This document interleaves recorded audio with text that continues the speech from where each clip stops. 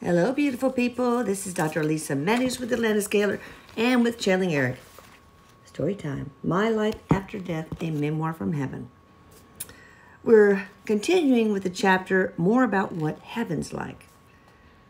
There aren't any hospitals here because we really don't need medical care. Instead, we have healing centers. That's where energy is mended. It's pretty much designed for people who've crossed over in a traumatic way, like him, and need some extra care as they transition. Remember my spiritual car wash? That happened in one of those healing centers. We don't have paved streets like on Earth either. It's not like we have to get into our Volvo and drive to the neighbor's house or to the gym.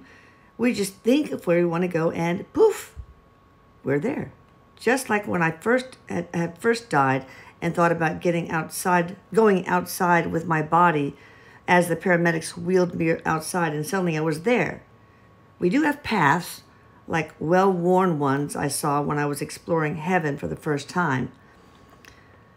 But they're more for our visual pleasure than to get us places.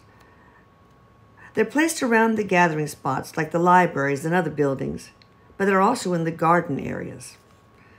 Here in heaven, there are different areas where spirits hang out other than cities.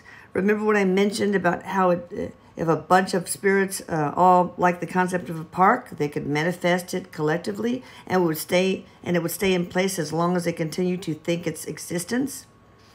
So there are these locations, I guess you can call them, manifested spaces, because those are the closest words I can think of, that have been created by thousands of energetic beings who are fully aware of that space on a permanent basis. They don't exist permanently in the way that buildings and houses on Earth do. I'll explain it this way. On Earth, every time a human goes into a living room, they know how the couch is arranged, how the pillows sit on it, and they're permanently static until you physically move them. But here, if there are 5 different spirits, and each of them wants the couch they've created to be in different locations, it can shift and relocate to 5 different places.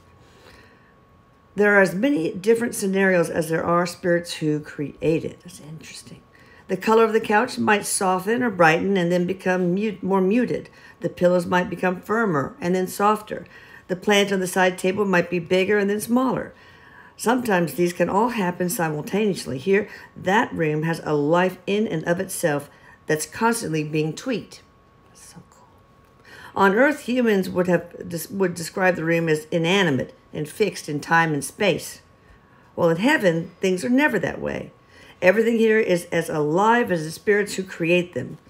I find it really intriguing to visit buildings like a library or a lecture hall with a certain architecture that I helped design, only to find that every time I go in, something's been reworked or is transforming before my very eyes. The music here also doesn't come close to what I was used to in my human life. It's like surround sound, and the way it's made is freaking amazing. Different beings create their own specific sound, and they do it according to the frequency they vibrate at. If you think of it in terms of an orchestra on Earth, a group of one type of being might vibrate in a way that sounds like the horn section. Another group might vibrate to a sound that's like the string section, and another group might do the same for the percussion section. There are other sections, and other ones has more musical sounds. There are other sections, and each one has more musical sounds than I've ever heard on Earth. It's, you guessed it, hard to describe. But the real cool shit about the music here is that it tunes our energetic bodies. It tunes the soul, and it touches right at the very core of it, like a vibrating tuning fork inside you. It does the same thing to humans. You've ever got the shivers or cried because of music? That's what I'm talking about. But it's not immediate or as intense as it is here. I like to go to music concerts here. As for my personal musical stuff, I do play my guitar. It was really good. That's why I made sure to manifest a couple of them in my Earth-like home, a Les Paul, and a Fender Stratocaster. I've always been connected to music, but I like more types of music now. Each type balances certain energetic patterns, which are really expressions of different emotions. On Earth, I like music like Rush and AC/DC because it channels my anger and other negative emotions. But in heaven, I like all kinds of music, even Enya-esque type. Laugh at me if you want, but that shit's great. And the other cool thing with music here is I can smell, hear, see, touch, and taste it all together. In heaven, all your senses meld together, and that makes everything more intense, but not in a bad way. It's one of my favorite things about being here. Things that would have been super overwhelming on Earth are just commonplace, and I never feel like it's too much to take in or handle.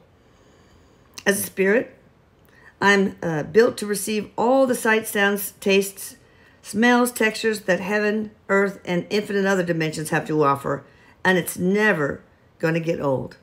All right, and hope you enjoyed. Say your prayers before you go to sleep. This is Lisa Matthews. Bye.